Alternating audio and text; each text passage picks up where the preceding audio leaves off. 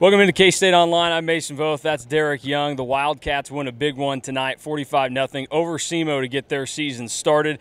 In an era, and it was a question that was asked afterwards, in an era where more FCS schools are competing with FBS schools, the one thing that Chris Klieman has done at K-State is not mess around with these guys. Maybe it's because he's come from that level. Maybe it's just because K-State can take care of business against anybody except the group of five. But it was a really good showing for K-State, pretty much all around, and that's why I'll start with this, Derek. Like, was there anybody, any position, any person that stood out to you as maybe a concern tonight that kind of surprised you? Yeah, the FCS success dates back to, I think, 2019 when he smoked Nichols first game, and we thought maybe they don't lose a game the rest of that year just because it looked so well. So concerns, I wouldn't say I have any concerns. This is about as good of a first game as you can expect. That doesn't matter if you're Alabama, you're Kansas State, or you're Wyoming, right? You go out and take care of business 45-0. Not a whole lot of glaring mistakes. I think you feel pretty thrilled just about in everything you can do. The only thing that I would maybe point out is it's not that they played bad. I wouldn't even, underwhelming is probably a little bit hyperbolic too, but probably just expecting maybe a little bit better performance from the offensive line out of the gate, considering how many returning starts you have along that group. Obviously not having Christian Duffy complicates things a little bit, but yeah, just not as smooth as you would have thought with as many returners as they have.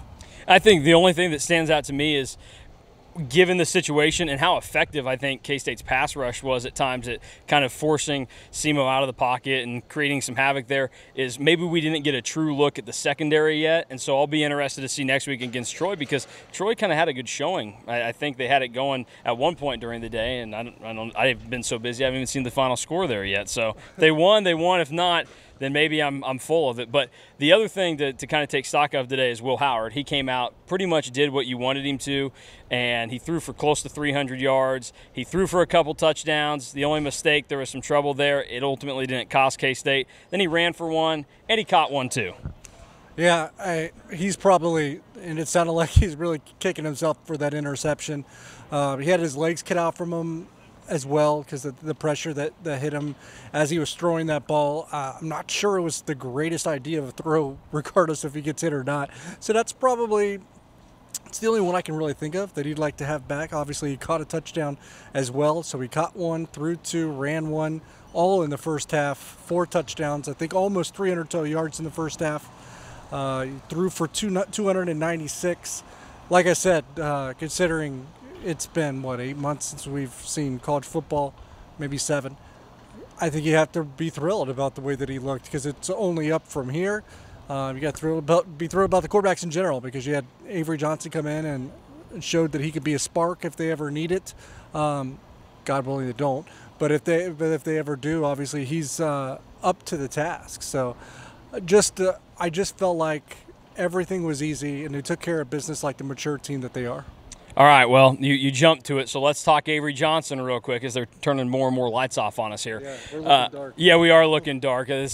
Next week, 11 a.m. game, we won't have to worry about where we find the lighting at. Avery Johnson was the second quarterback in the game. The only other quarterback into the game came in and didn't look like there were any nerves, because he immediately hit a pretty big pass. He was able to take K-State down the field, and he ended up running in for his first touchdown. Almost had a second one, but stepped out of bounds. What did you make of Avery Johnson's play, and then also the fact that he was the second and only other quarterback to get into the game tonight? Yeah, I'll start with his performance. He cut it loose a few times through the air, and they were really good throws. The one to Trey Spivey, really uncorked that one. I think there was one, near the north end zone as well, that he threw on the run. I don't know if that was maybe Jace Brown on the receiving end of that. I can't really remember. So a few good throws, dynamic with his legs. I think we all knew that, but seeing it live and in person, we saw it in high school as well, obviously.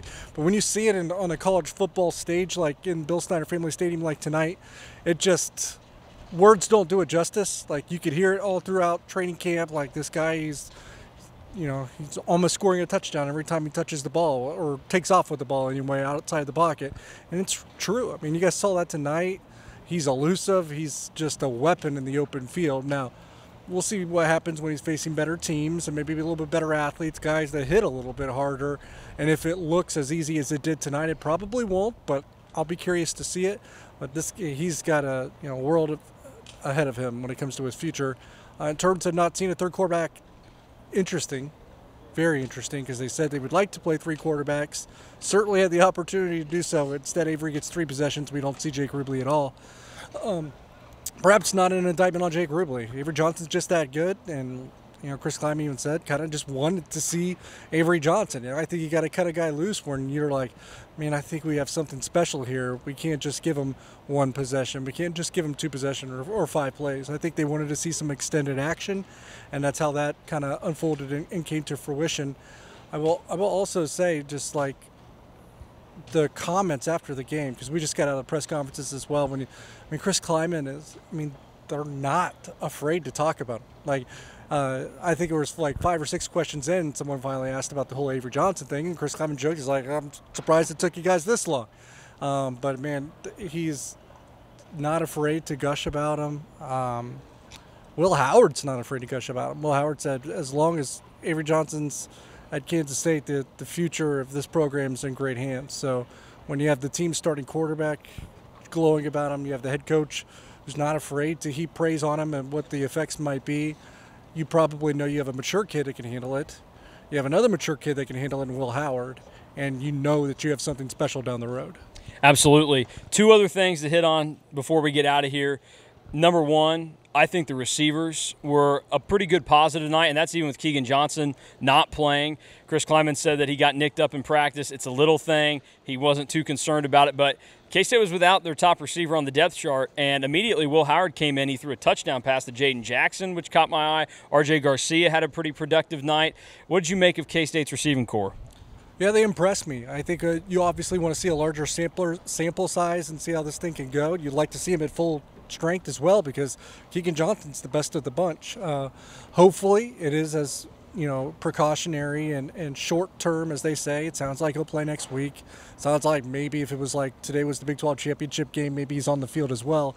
I don't think they wanted to push it because maybe if the caliber opponent played a little bit of a role and it's something that flared up, and maybe you don't want to push it, and maybe some of the issues crop up like they did at Iowa, right, when he missed extended time. I think that's what they're trying to avoid in this situation. But the receivers were impressive. Jaden Jackson, a little quiet after the touchdown, but still, it was a good catch. It was another great ball by Will Howard. I'll count Ben Sinnott in this group. He caught 5 balls. I think they were all in the first half. Yeah, not 6. No, we needed 6. But all five in the first half, 100 yards. A very fortuitous fumble as well, so he can even fumble the right way. Yep. So that's a skill. No. And then I thought R.J. Garcia, you have to pick Will Howard as your MVP. I understand our guy Drew did. Over 300 total yards, I think, 4 total touchdowns, caught a touchdown, ran a touchdown, threw it, multiple touchdowns. You had to go Will Howard. If you didn't, I think you go R.J. Garcia. He was fantastic, well over 100 yards, really explosive, a lot of chunk plays. Appears to have excellent hands. There were some balls he just snatched out of the air. Didn't think he had that in him. So R.J. Garcia blew me away in that regard, and I thought he was probably the best skill position player on the night, although DJ Giddens was also tremendous. But we shouldn't get out here without talking about the defense. They just pitched a shutout, right? Give up, I think, 2 rushing yards all night. That might be more. It might be too many. It might be 1. Either way, they were dominant. The secondary put the clamps on as well as you would like to see from a group that's breaking in a lot of new starters. Austin Moore was tremendous. He was Drew's defensive player of the game. I thought that was deserving as well. You had some really young guys come in and do some really nice things as well. I thought really you could pick out a lot of good things about the defense. They did just pitch a shutout. They got a turnover as well. I thought the most impressive position group was actually the nose guards. I thought all 3 of Uso Seumalo, who didn't start because he's come back from injury. Javon Banks was really quick. Uso was disruptive, a lot of penetration. And then Damian Ilalio had a sack. He was really active in the first half. I think there was a lot of consternation in the offseason in the last several weeks about what they did or didn't do at the nose guard position, thinking maybe they needed to go out and get more because of Uso's health status and just not knowing what they had in Ilalio or Banks. I thought that was the best position group on the defensive side of the ball tonight. Yeah, and somebody that called Damian Ilalio games at Manhattan High, that's what he looked like at Manhattan High, and so it's impressive that he's able to do it on this field behind us right here. All right, let's end it real quick. I'll give you your victory lap. You talked up Chris Tennant this week. He came through. He was perfect for K-State tonight, hit a 51-yarder, tied his career long that he had in 2021 at Texas. Maybe the confidence is back for Chris Tennant, and that's a really good thing for K-State. Makes him a more complete team. Yeah, that's what head coach Chris Kleiman said earlier in the week, is like he's got a different mantra, aura about him that he thinks is what could propel him forward and kind of unlock all that talent. I mean, he's one of the most talented kickers to ever come through Kansas State. He kicked that 51-yarder, and it was light work for him, right? He had the opening kickoff almost ended up in the crowd. So, I mean, this is an unheard of leg. He just needs to believe he's as good as he actually is. Once that happens, the sky's the limit. Hopefully tonight's, the starting point for that. I will say, small sample size, more to prove, because if I remember correctly, the lengthier kicks haven't been the issue. It's kind of those medium-sized kicks, and we'll see what happens when he's confronted with those in the future. Yep, it'll be interesting to watch, but the Cats start the season 1-0 with a 45-0 win over SEMO. That'll do it for us here at Bill Snyder Family Stadium. Make sure you're signed up, taking in all the action over at K-StateOnline on 3. That's Derek Young. I'm Mason Voth, and we'll see you next week here in Manhattan.